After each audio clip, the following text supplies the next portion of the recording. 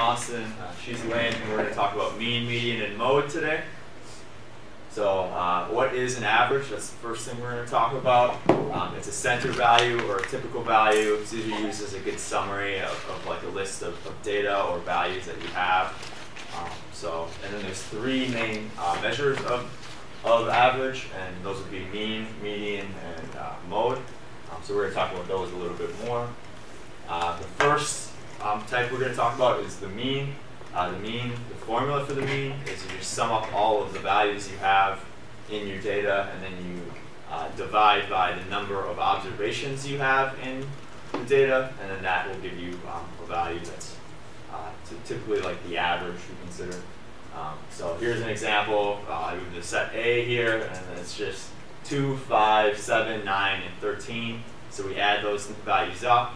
You can see that we get 35, and then 35, take that divided by 5, because that's the number of values we have in that set there, and then that is equal to 7, and that's our mean. So that would be an example of finding the mean of a set.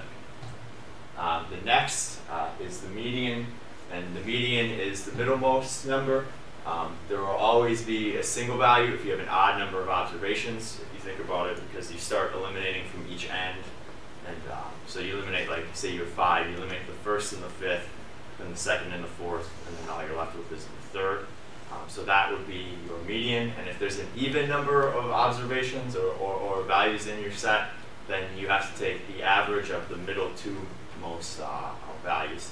So say you have 6 values, you cross out the first and the sixth, and then the second and the fifth, and then you're left with the third and the fourth, and you sum them and then divide by 2, like the mean formula. And now Lynn's going to talk about a couple examples of the median. Thank you. Okay, so as Austin just mentioned, there are 2 different ways of figuring out the median. If you have, depending on if you have the odd number, an odd number of observations or an even number of observations.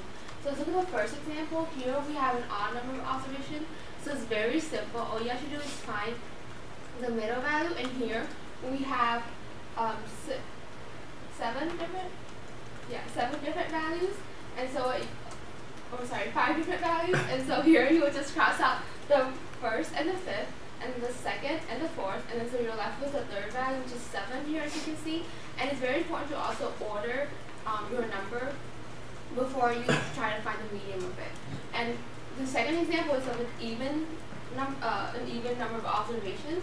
So here, obviously we have 4 different observations, and so we're left with 5 and 9. And so what you simply do is, again, find the average of that, or the mean of that, which is adding the 2 middle numbers and then dividing it by 2. So you get 7 here. So next we'll talk about the mode.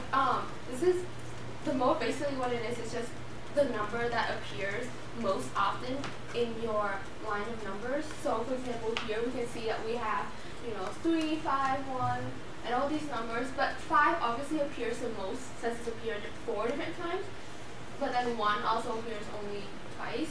And so you would say that whatever number appears the most would be your mode. Let's look at some examples of that. So here, look at our number line. Obviously, you can see that we have a lot of 6s. And a way to also really easily find this is if you order your number, then you'll be able to see kind of like which number you have the most of. Obviously, the mode is 6 here because it appears 4 times in our example, and so that would be our mode. And so to sum up, they're very useful in different ways, and you probably want the average of your number line, depending if you really want to find the true middle. It will kind of depend on your number set. So the mean, which is very commonly used, it's kind of like the true average, because you're basically summing up everything and dividing the number of observations that you have.